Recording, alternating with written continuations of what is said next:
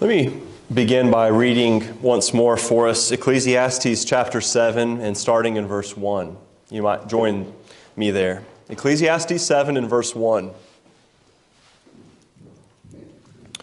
A good name is better than precious ointment, and the day of death than the day of one's birth. Better to go to the house of mourning than to go to the house of feasting. For that is the end of all men, and the living will take it to heart. Sorrow is better than laughter, for by a sad countenance the heart is made better. The heart of the wise is in the house of mourning, but the heart of fools is in the house of mirth. I've been reflecting a bit about this section, this passage, especially here in the last several days, because yesterday was a reminder for me that a year ago yesterday we buried my grandfather and drove down to attend to that. And of course, as we've announced here in the last couple of weeks, death has been on the minds and of several of the folks here, as Arnold has mentioned, and as there have been some others as well.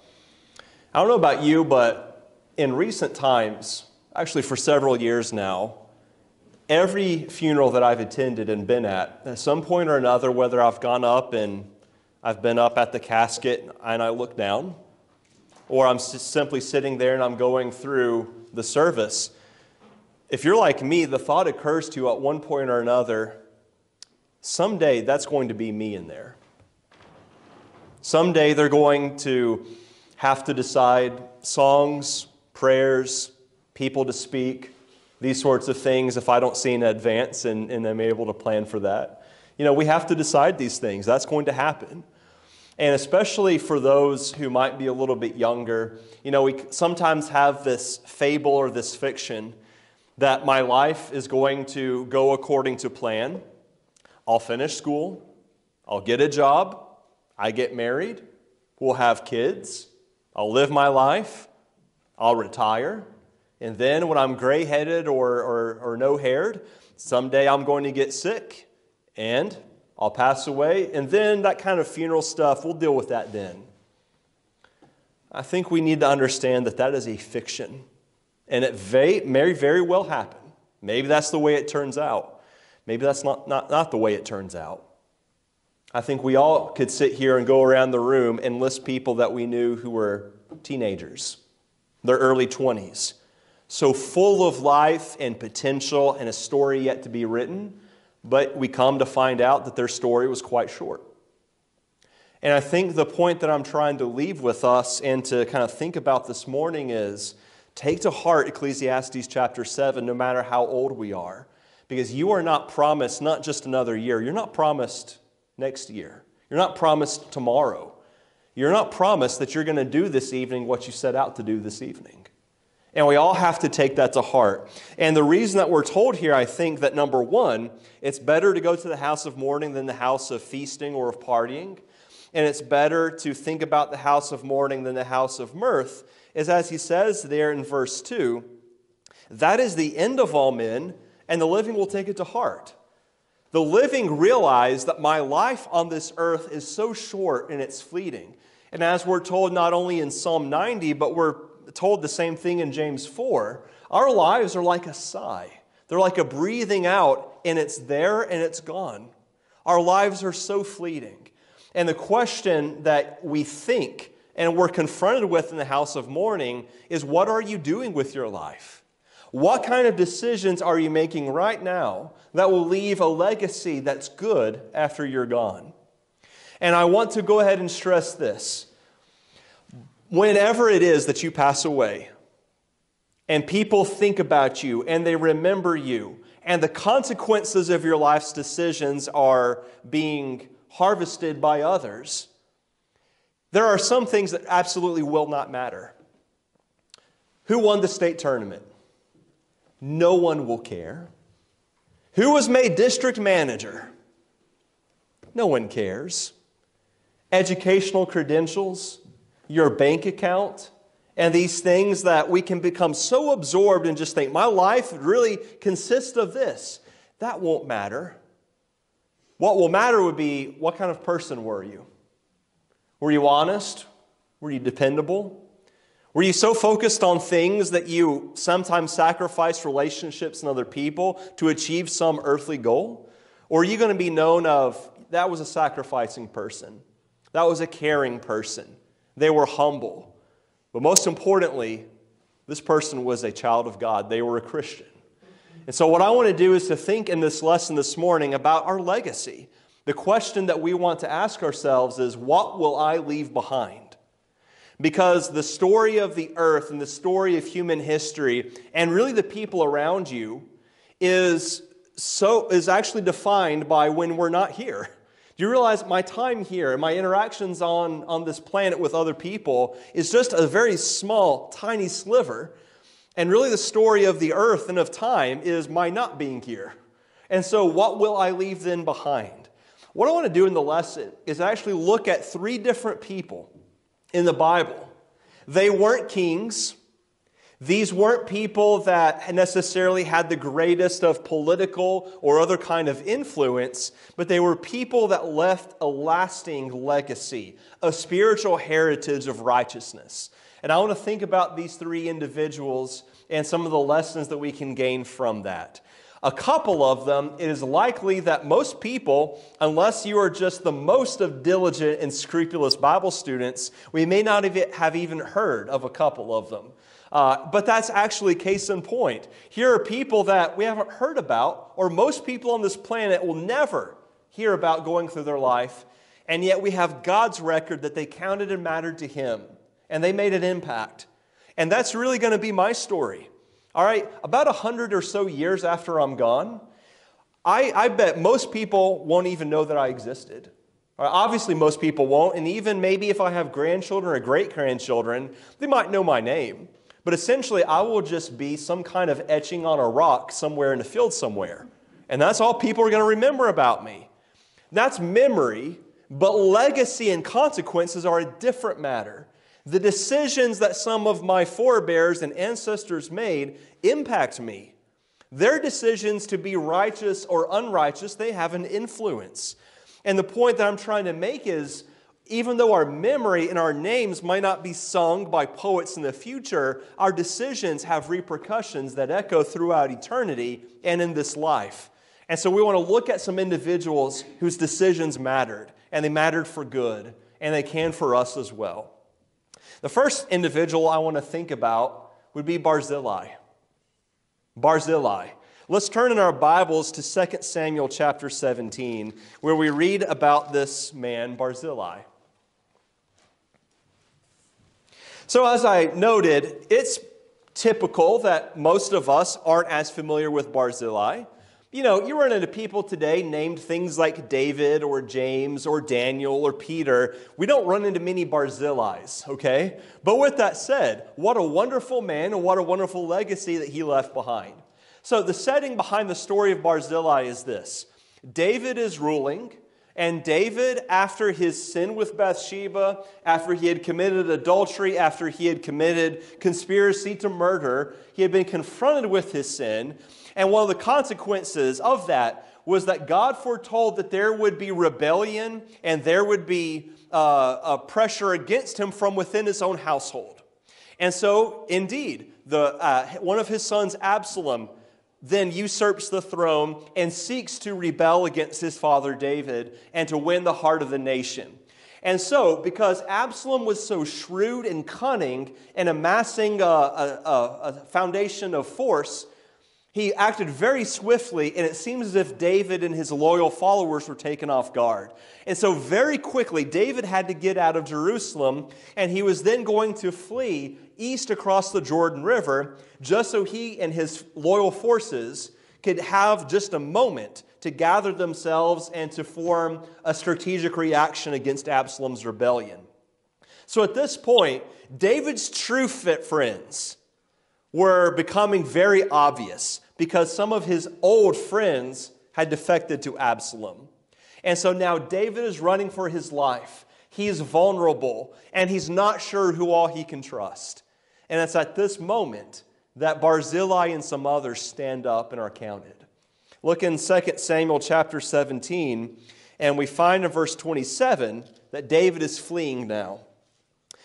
Now it happened when David had come to Mahanaim, that Shobai the son of Nahash from Rabbah of the people of Ammon, Machir the son of Ammiel from Lo-debar, and Barzillai the Gileadite from Rogelim, brought beds and basins, earthen vessels and wheat, barley and flour, parched grain and beans, lentils and parched seeds, honey and curds, sheep and cheese of the herd, for David and the people who are with him to eat, for they said, the people are hungry and weary and thirsty in the wilderness. So not very much is mentioned about this Barzillai. What we learn about him is that he was a man of some means. He was wealthy. He had resources to share. And he saw that his king was in need, and he stood up and he offered to David and his men crucial supplies, logistics, at this time that they were so vulnerable. And what this does, it actually gives David and his men just enough time and resources to gather themselves and to strike back against Absalom and his rebellion. Well, the intervening chapters go this way.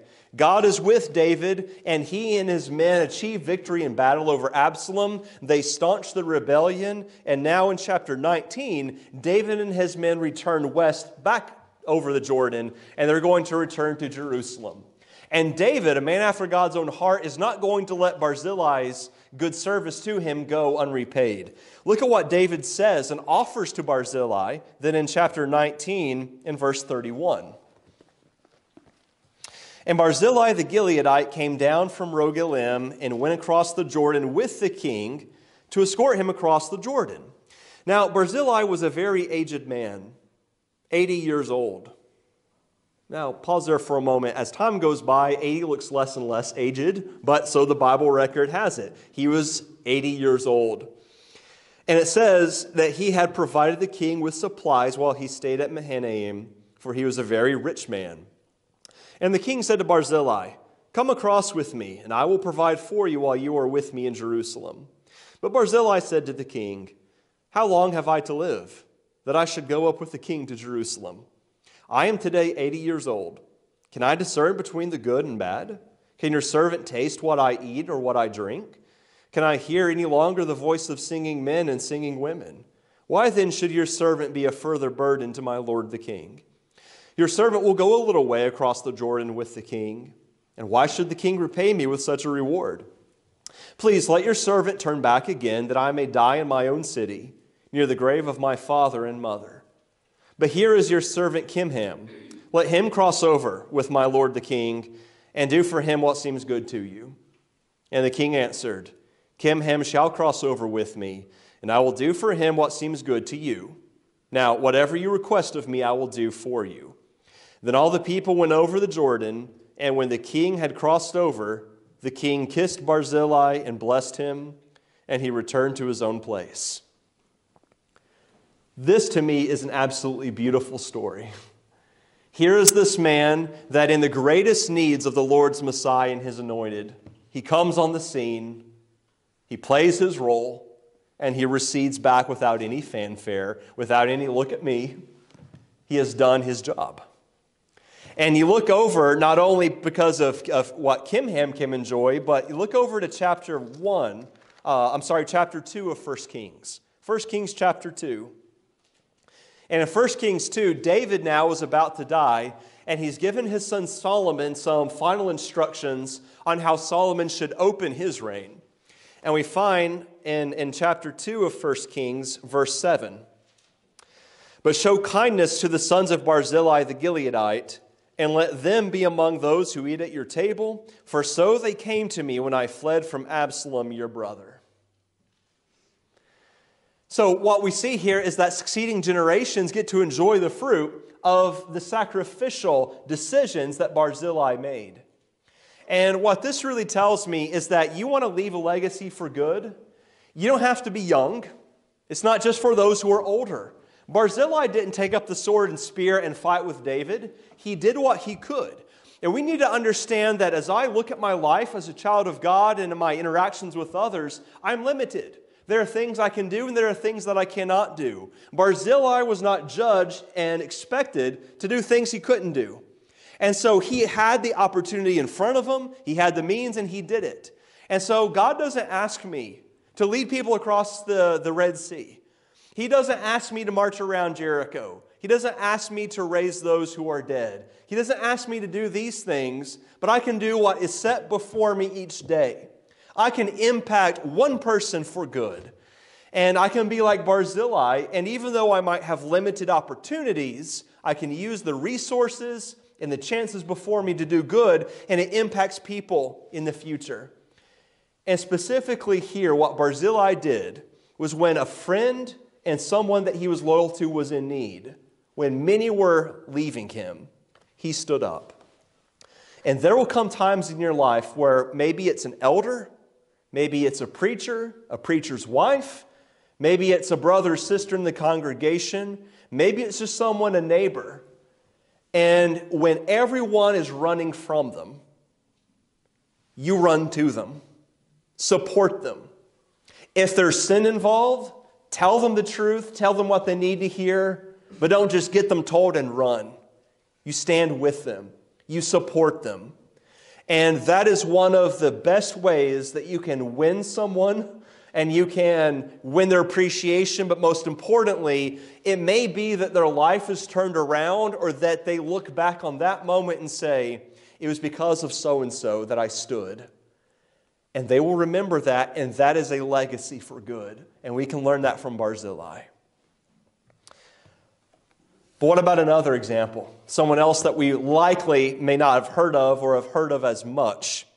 Let's turn over in our Bibles to 2 Chronicles chapter 26.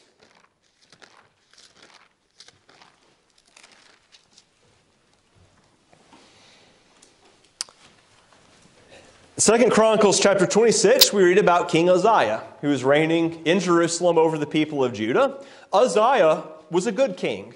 He made a terrible mistake later on in his life, but the overall story of Uzziah's rule was that he was like David, and that's a stamp of God's approval.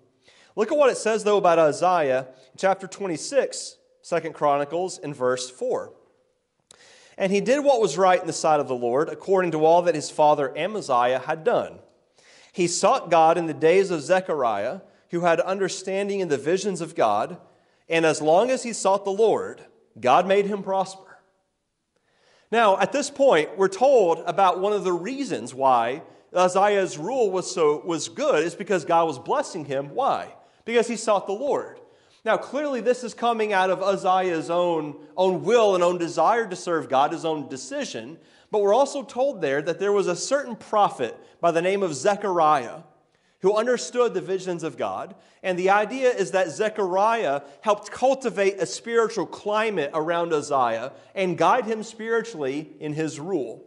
Now, to be sure, this is not the same Zechariah that has a book that bears his name. That one came some centuries later. That's a different Zechariah. But what we're told here is about this one prophet who had a good spiritual influence on this man in authority. Now, it seems like, okay, that's a quick mention about Zechariah in that verse, and we go along. But yet, I think mention of him is made yet another time. Look over to chapter 29. So as you turn a page or so to chapter 29, what happens in between? Uzziah dies, his son Jotham begins to reign. Jotham dies, his son Ahaz reigns. His son Ahaz dies, and his son Hezekiah comes to the throne. So we've got Ahaz, Jotham, Uzziah, Jotham, Ahaz, and Hezekiah. And so Hezekiah, we're told about him in chapter 29 and verse 1. Hezekiah became king when he was 25 years old, and he reigned 29 years in Jerusalem. His mother's name was Abijah, or Abi, the daughter of Zechariah. And he did what was right in the sight of the Lord, according to all that his father David had done. Now, we're often and usually not told who the wife or who the mother was of these various kings. We are occasionally told. And so I think what that tells us is that whenever the mother or the wife is mentioned by name, that there's a specific reason why that individual is named. Now, it can be for bad or it can be for good. And I think here we're told about the mother because of probably the good influence that she had upon Hezekiah, because his father was certainly not a righteous man. Hezekiah was one of the best kings that God's people ever had. And it was with no thanks to Dad that that was the case. His father was a wretched man, a very ungodly king. But his mother was the daughter, or sometimes that word could also mean granddaughter, of Zechariah. And I think because there's no other explanation, no other lineage given, that Zechariah must have been the prophet that was assisting his great-grandfather Uzziah. There are Christians I know who were raised to be faithful children of God, and it was thanks to mom.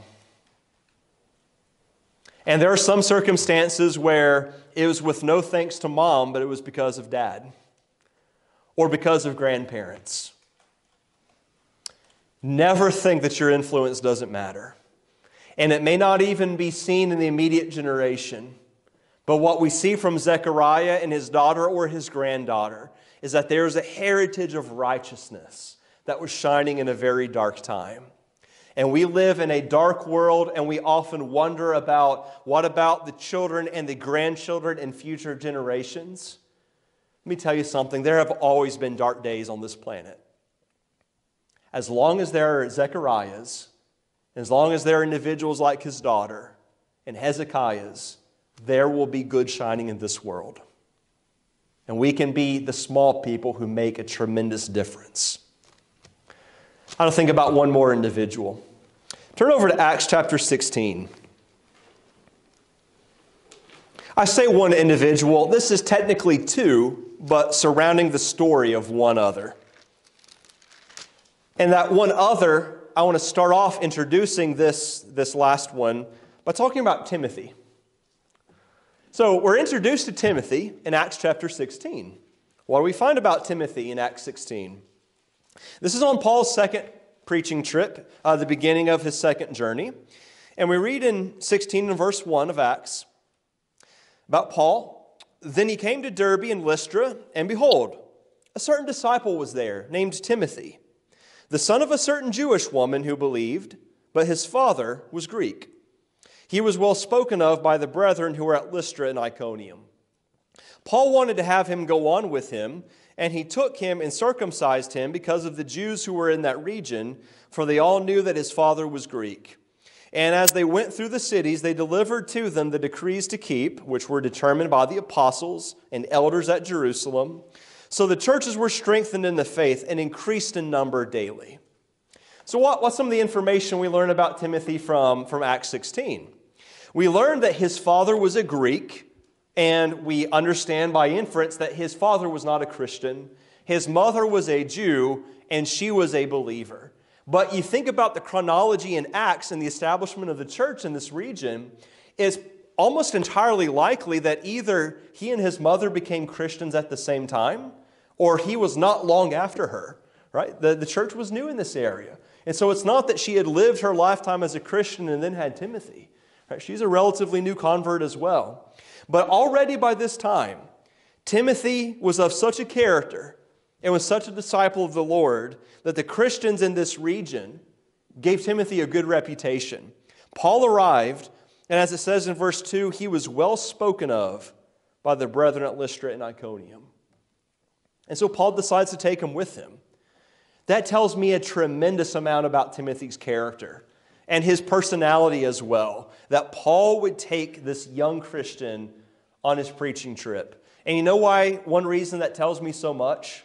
Chapter 15 just ended by Paul saying, this young guy, John Mark, is not going to come with us because he abandoned us and turned away from the work.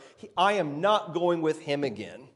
And so he had a sharp disagreement with Barnabas, and the two parted ways. And so right around, Paul turns around, and he invites Timothy to go with him. And so it's clear that Timothy was of such a character and of such a caliber of person that Paul wanted him to go with him. But notice also it says that Paul took him and had him circumcised. Obviously, Timothy is of such an age that he could have said yes or no to this.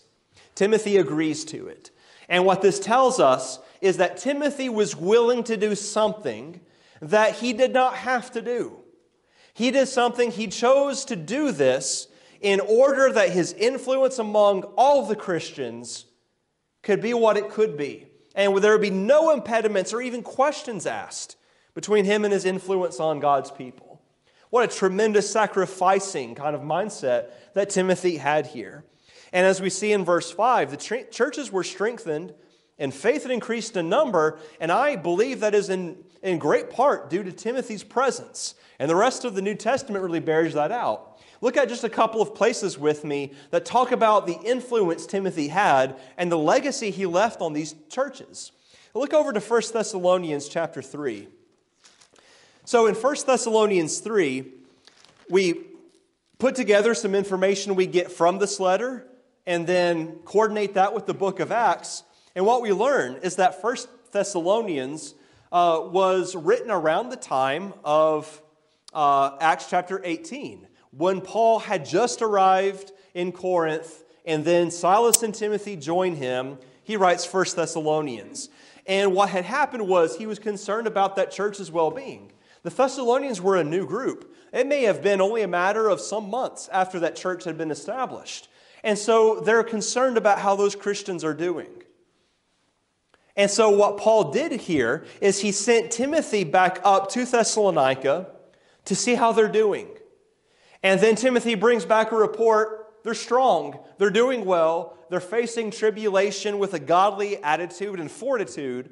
And so now Paul and the others write 1 Thessalonians as like a sigh of relief and thanksgiving that these new converts, these children in the faith, are doing well. And in that context, know what Paul writes then in chapter 3 and verse 1. He's writing about when he decided to send Timothy back. Therefore, when we could no longer endure it, we thought it good to be left in Athens alone and sent Timothy, our brother and minister of God, and our fellow laborer in the gospel of Christ, to establish you and encourage you concerning your faith. Now, this is essentially 2 chapters after Timothy joined the group. And obviously, some time is going by, but it's not like years and years have gone by. Timothy was of such a character that Paul said, look, we've got some new Christians that are in the very furnace of persecution. We got to check on them. We got to settle them. Let's send Timothy. He'll do the job. What a tremendous statement in testimony to Timothy's character.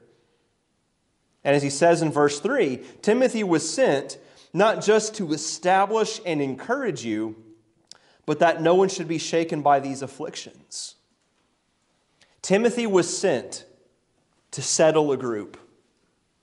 Can I say something here, especially, not just to the young fellas here, but to everyone here, especially those who are young.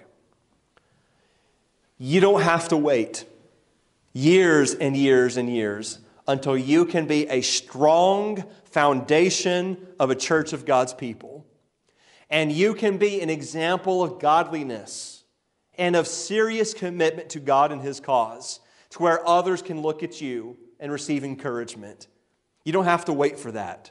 Timothy was of such a caliber already that he was a blessing to those Christians, and you can be as well. I want to think about one other scripture for you before I start making the point. Turn to the book of Philippians. Turn back a couple of pages to Philippians chapter 2. And this is, most likely, quite some years down the road. And almost certainly during Paul's imprisonment in Rome the first time.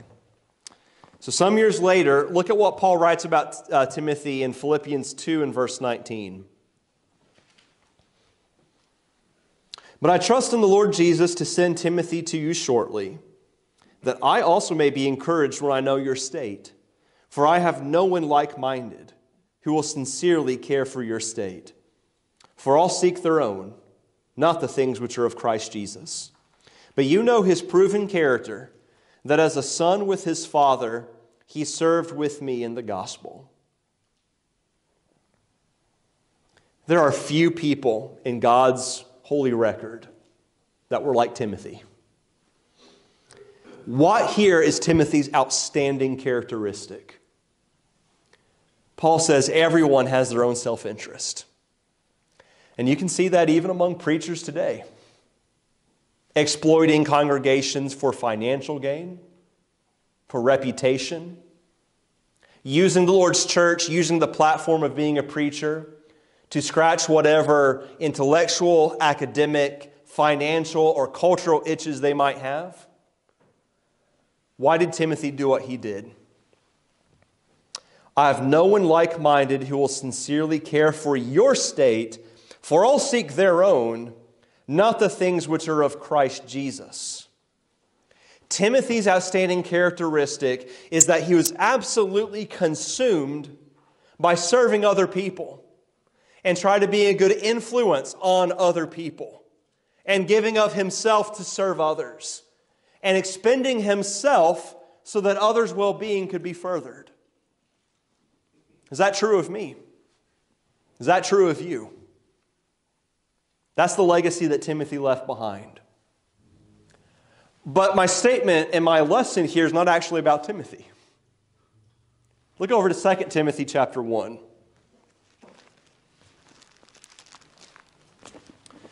In 2 Timothy chapter 1, as this final letter of Paul is written to this young preacher, look at what Paul writes to him in 2 Timothy 1 and verse 3. I thank God, whom I serve with a pure conscience, as my forefathers did, as without ceasing I remember you in my prayers night and day, greatly desiring to see you, being mindful of your tears, that I may be filled with joy when I call to remembrance the genuine faith that is in you, which dwelt first in your grandmother Lois and your mother Eunice, and I am persuaded is in you also. Grandmother, and then mother, and then son. The genuine or unfeigned, unhypocritical, pure faith that was first in them and is now in you. Yes, Timothy was an adult and he made his own decisions. He was a disciple, and so all of us are by our own decisions. But Paul acknowledges what contributed so much to the kind of character that Timothy had was grandmother and mother, and then in him. And you look over also to chapter 3. In chapter 3, verse 14, Paul writes to Timothy, "But you must continue in the things which you have learned and been assured of, knowing from whom you have learned them, and that from childhood you have known the Holy Scriptures, which are able to make you wise for salvation through faith which is in Christ Jesus." Timothy here, from being a baby, was taught the Holy Scriptures. And for him, this would have meant the Old Testament, the law, the histories, the prophets, the wisdom literature. His mother ensured, and possibly grandmother, that Timothy knew these from a child. And I want to say something about all of the legacies and the heritages that we could leave behind. And especially for those of us who might have the prospect of having children or grandchildren in the future. Of all the things that you could leave to your children. Yes, we're concerned about leaving a financial legacy, perhaps.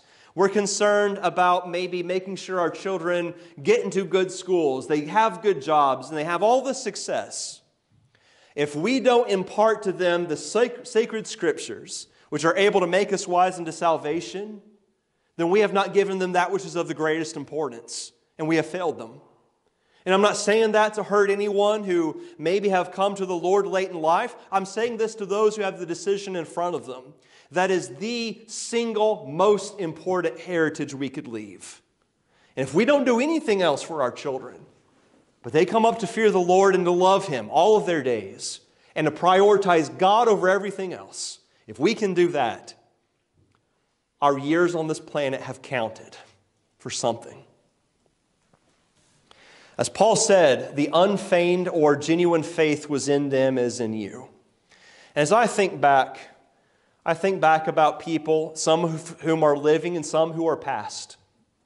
Family, grandparents, my parents who are still living. But I think of preachers and I think of godly men and women who have passed away.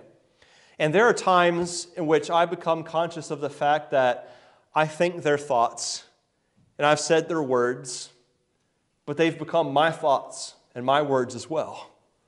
And they live. And someday your thoughts and your words, your habits and your heritage will be in someone's heart. What decides this? It's the decisions we make each day that defines who I am. It's not what I think I am. It's not what my parents were. I, by my decisions each day, make this choice. And what I'm asking you all to do this morning and putting before myself as a challenge is to choose the legacy, the heritage of righteousness, to decide each day and to pass down. And I want to close by thinking about Revelation chapter 14 with you. In Revelation chapter 14, there's a statement here that really means a lot to me and I think is important in this discussion we're having on legacy. In Revelation 14, let's read verse 13. Then I heard a voice from heaven saying to me, "Write, blessed are the dead who die in the Lord from now on. Yes, says the Spirit, that they may rest from their labors and their works follow them." Someday, you will be laid to rest, and your works will still be around to follow you. What kind of works are they? You are deciding right now what those are. And my appeal to you is that you would make sure that those works are works that God created and you in righteousness to do. And we would encourage you this morning that if you've not made the most important of decisions to become a Christian in full commitment of faith and full poverty of spirit and desperation in the Lord, then we would ask you to do that this morning. And it may be that other generations leading up to you have not made the right decision, but they've made their decisions. You can't affect that. You can affect yourself. And you can maybe leave a legacy for others in the future to look back on and to follow. And if there's any way now that this morning we can assist you in becoming a Christian or encouraging you and strengthening you in your walk with the Lord, then make that known to us while we stand and sing this song of encouragement. 332.